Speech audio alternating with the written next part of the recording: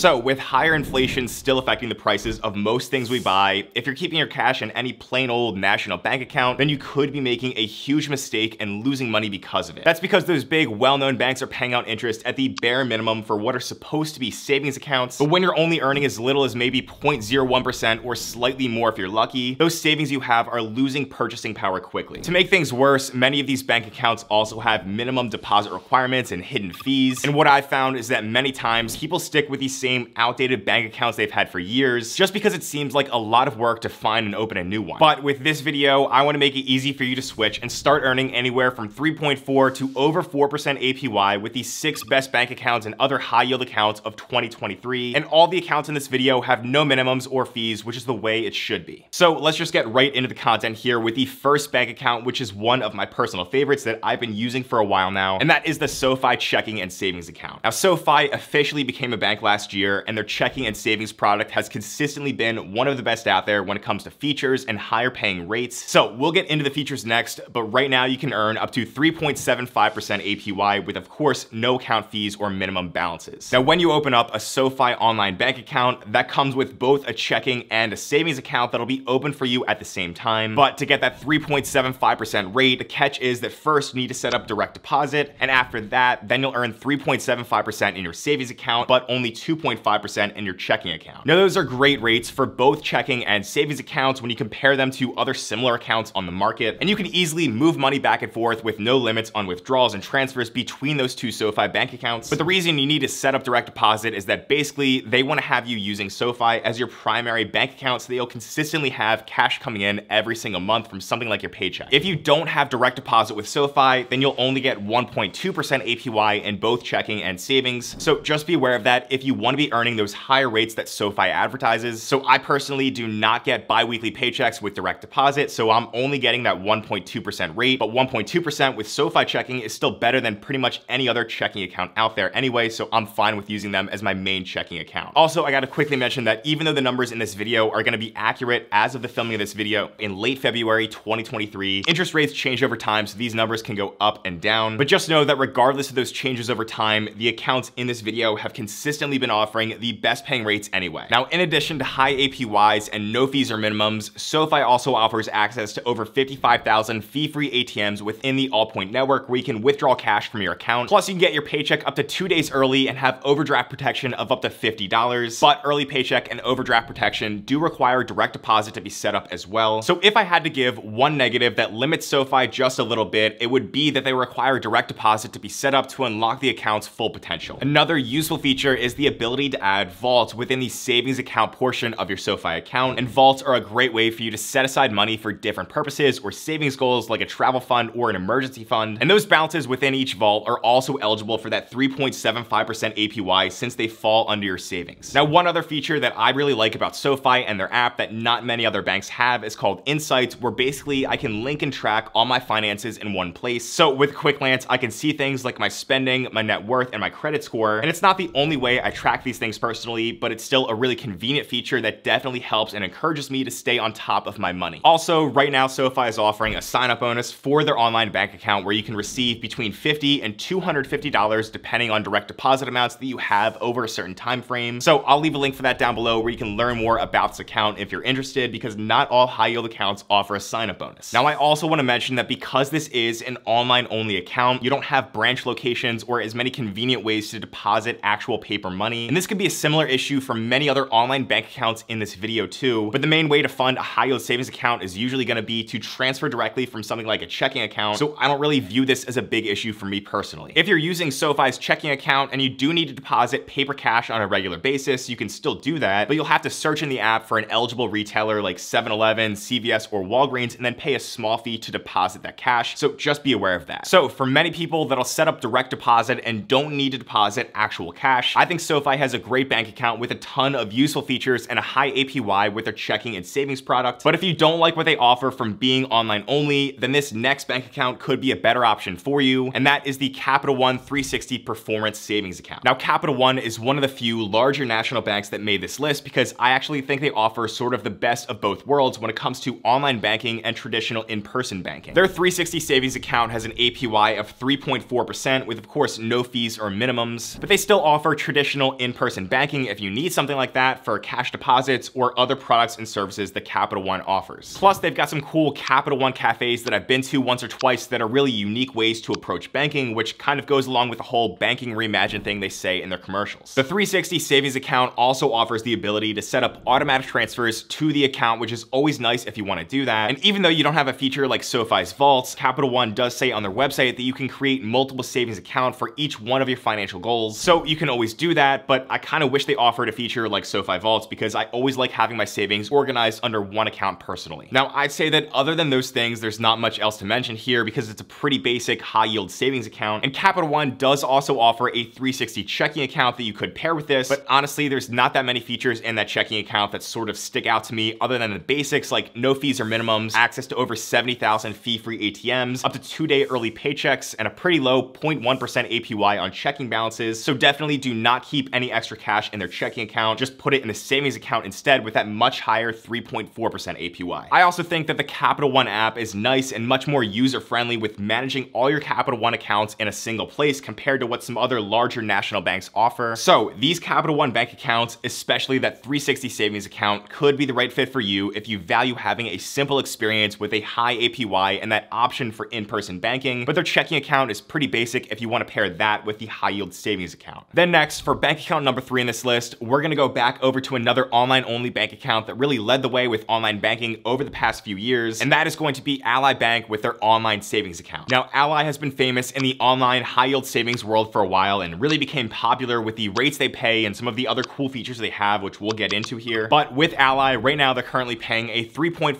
APY in their savings account, which is the exact same as Capital One. So both Capital One and Ally at 3.4% fall just slightly under the SoFi savings account, which currently is our highest interest rate in this video at 3.75% if you set up direct deposit with SoFi. Then with Ally, you get the same no monthly maintenance fees or minimum balance requirements, which like I said before is such an important thing to look out for. And then you've also got a buckets feature that'll help you with breaking up your savings that you have in this account into basically smaller sub accounts that you can set targets and goals for. So that's similar to vaults with SoFi, and I think these are great features for helping customers to really visualize what their savings are going towards. Then Ally also advertises what they call boosters, and these are a nice little add-on, but nothing too special. So you can set up recurring transfers, which is good for automating your savings that you move over into your Ally savings account. And then there's also a roundup booster where you can have a linked Ally checking account that'll round up all your purchases you make through that account to the nearest dollar and move it over to the savings account. But that would only happen if you're using a debit card for spending. And here on my channel, I like to always think that it's much better to use a credit card over a debit card and then just pay off that credit card in full every single month. Now, if you do want to open and then pair a checking account with Ally to go along with their savings account, right now they offer an interest checking product where you can earn 0.25% APY, which isn't great compared to a savings account, but it's still better than nothing compared to other checking accounts with larger national banks out there, like you can see from this comparison on their website. But for this video, Ally checking still falls short of even the bare minimum that you can get with SoFi because, like I said earlier, I'm getting 1.2% in my SoFi checking account even without direct deposit. Now, Ally checking also offers spending buckets, which are similar to those savings buckets, and I think this is one of the most useful features out of any checking accounts out there because it can be really good for helping customers to set and then stick to their budgets every single month by giving you a clearer picture of your spending habits. Plus, you get the standard checking features like no fees or minimums, getting paid up to 2 days early with direct deposit, and access to over 43,000 all-point ATMs. And with ATMs, you can get reimbursed for up to $10 per statement cycle for fees charged at other ATMs outside of the network, which is a nice bonus feature that I like. So overall, I think Ally has a nice, simple, high-yield savings account with a useful buckets feature that pairs really well with a good checking product that also has spending buckets. So if you don't mind having no in-person banking and you're looking for a good interest rate with some additional features, then Ally is a nice, reliable option. All right, moving on to account number 4, and I'm only saying account here because this is technically not a bank account, but instead it's a cash account with a lot of similar features that combine some of the best benefits of different checking and savings accounts out there. So that is going to be Wealthfront Cash. Now, I've mentioned Wealthfront Cash in some previous videos here on my channel because I'm a big fan of them myself, and the main reason it's on this list is because it offers the highest APY out of all the accounts in this video at currently 4.05% as I'm filming this. So on their website, you can see that they advertise they have a rate that towers over most banks, but then they also say not quite a bank, quite a bit better. And because they're a cash management account, they basically partner with other banks out there who then hold your deposits, and then Wealthfront is able to offer things like more features and a higher APY on their platform. So this account has 0 fees, unlimited fee-free transfers transfers, no minimum or maximum to earn that 4.05% rate, access to funds earlier with direct deposit, over 19,000 fee-free ATMs, and normally bank accounts like all the other ones in this video offer up to $250,000 in FDIC insurance, but the way the Wealthfront cash account works with those multiple partner banks, they're able to offer up to that $2 million.